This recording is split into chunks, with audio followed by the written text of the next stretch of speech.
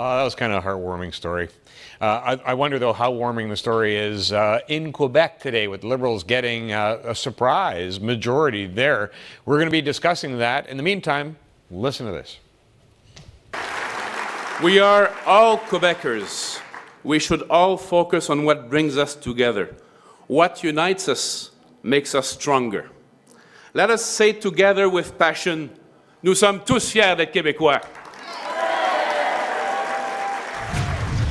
Premier-elect Couillard indicating that unity is a top priority. So let's discuss the election that happened in Quebec. And Kevin Woodhouse is a Montreal political pundit and a reporter for The Suburban, joins us now. Kevin, was it a surprise that the Liberals had such a handy majority? Well, according to what the polls were saying, they had been leading for the last couple of weeks. But I think people were surprised not only by the fact that they won the majority, Pat, but how it was announced at 8:44, 44 minutes after the polls closed last night. And not only was their gains good, but it was the PQ's just collapse. Yeah, you're right. And it was the speed of the announcement that was the surprise component of that. Exactly. Yeah. Why do you think that, for instance, the CAQ did as well as they did, getting those 22 seats? Because last time you and I talked, it looked as though they were on the edge of collapse. Exactly. But you said it well, Pat. The last time we spoke, you called him a burr. You called Mr. Legault a burr in the side of the other parties. And I think really what happened was, following the second debate, he just had a bounce.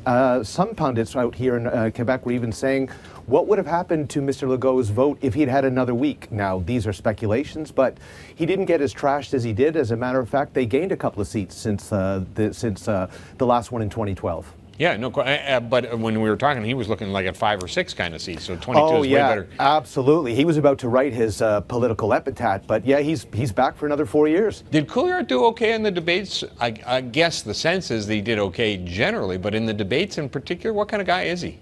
The first debate, he was really solid, only because I think Madame Marois was so weak. But the second debate, he really got piled on, because as the polls were indicating, Pat, he was the one to beat. So the CAQ and, of course, the PQ and the other party just jumped on him. There was a moment in that second debate where he really sort of had that, oh my God, I'm overwhelmed.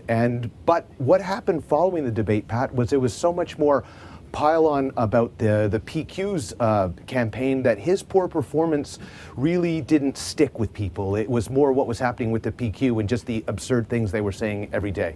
What kind of leader would you describe Couillard? I mean, is he bombastic? Is he sensitive? What? I think your second choice is he's more sensitive, and he likes to be seen as serene. I mean, he is literally a brain surgeon. So I think with his former job, he has to learn to be calm. And I think he's one of those people that has learned to think twice and say nothing, as opposed to just react viscerally to something that occurs. He promised in the second debate that he wouldn't throw mud, and he didn't. And for some people, that was seen as sort of a weaker debate performance, but it certainly gave him the results in the end. Yeah, no kidding. One of the first things he comes out and talks about is kind of like unity amongst Quebecers. Is that the tone that needed to come out? Absolutely. One of the things he said last night during his French discourse was the divisions in Quebec are over. So now it's time for everyone to get together and really focus on the needs of Quebec, which is our massive debt, our infrastructure problems, our weaker economy.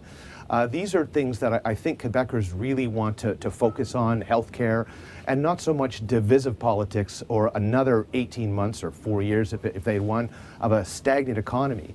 One thing, Pat, the PQ during their last 18 months, we never heard much about the economy.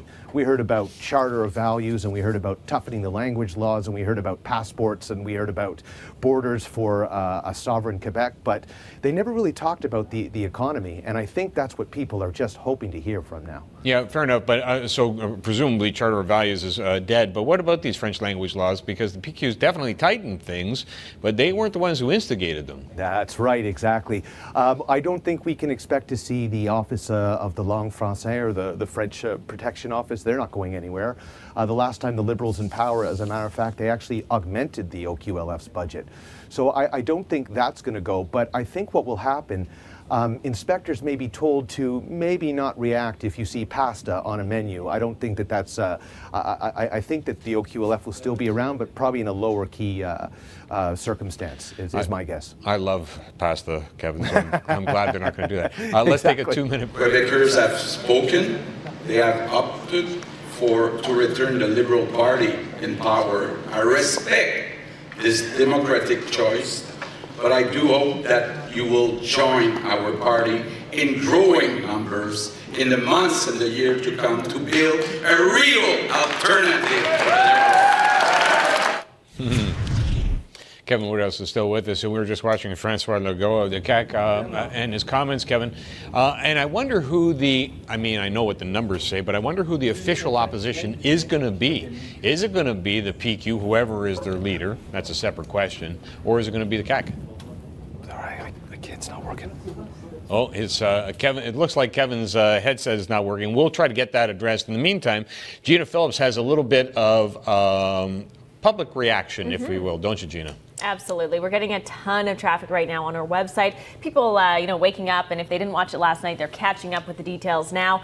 It's a top story on our website. So sunnewsnetwork.ca, you can get all the details of what happened there. But yeah, if you scroll down to the bottom right, we have a web poll question today. How would you characterize Monday night's election result in Quebec?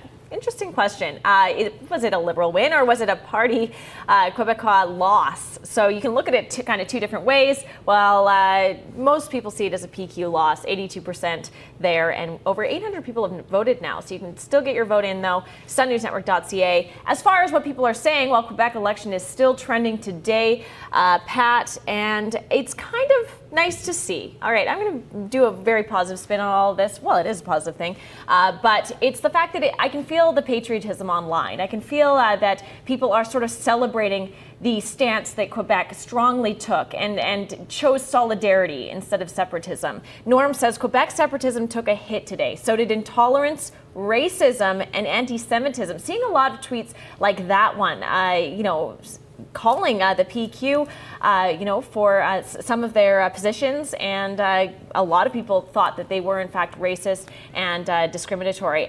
Ali says, "Good night, Pauline. Good night, Charter of Values. Good night, separatism, and good morning, Quebec." So.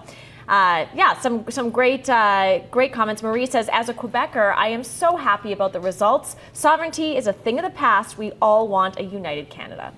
Oh, okay, Gina, let's pose that question to Kevin Woodhouse. Kevin, I think we've got your microphone. Yeah, we're back online. Is sovereignty a thing of the past? The thing is, they've written that epitaph a few times. No, I don't think sovereignty will ever be dead. There'll always be a desire for it. Polls say about 30% of people want it. Will there be a referendum in the next 4 years? Obviously not. And I think the PQ has a lot of rebuilding to do. So for them to come back and try and pitch sovereignty like the three wannabe leaders did last night before Madame Marois' farewell speech was just absurd.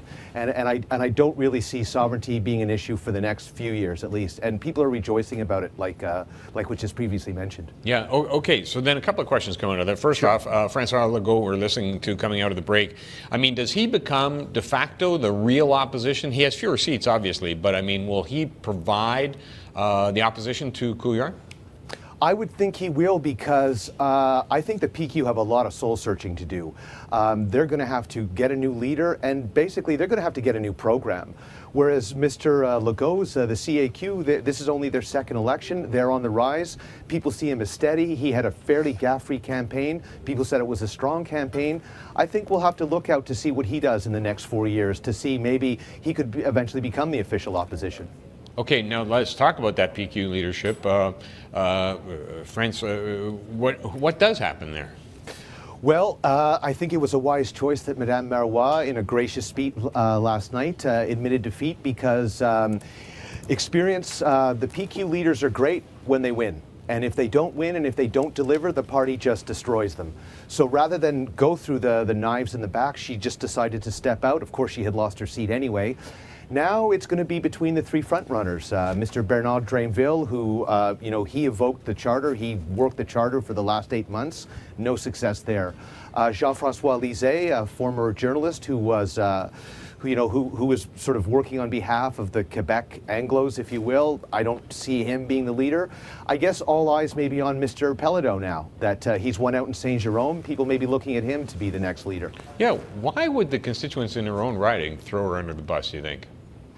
I think it was more of just fear of what could happen if they had won a majority. And the electorate always seemed to know what to do. They didn't want sovereignty. They didn't want to worry about referendum. Strong Liberal majority. They just wanted to get rid of her, and she lost by 1,000 votes. And 32 years in politics ended last night. Wow, and that's okay. In terms of next steps, Couillard obviously talking about unity. What about the economy? Do Quebecers have a sense that they're struggling right now?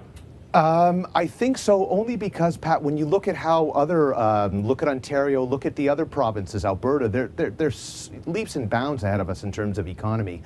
And I think just having a premier who was just going to talk about job creation and, maybe lowering taxes or cutting, they're going to have to cut some social programs. We have a massive debt. So I think these are hopefully things that people will be used to, or actually in Quebec, we're going to start hearing again about the economy, about prosperity, about a future, as opposed to being bogged down by referendums and sovereignty and charters and toughening language laws that no one wanted, obviously, and wholeheartedly rejected last night. Kevin, great to chat to you. Thanks very much. Always a pleasure, Pat. Take care.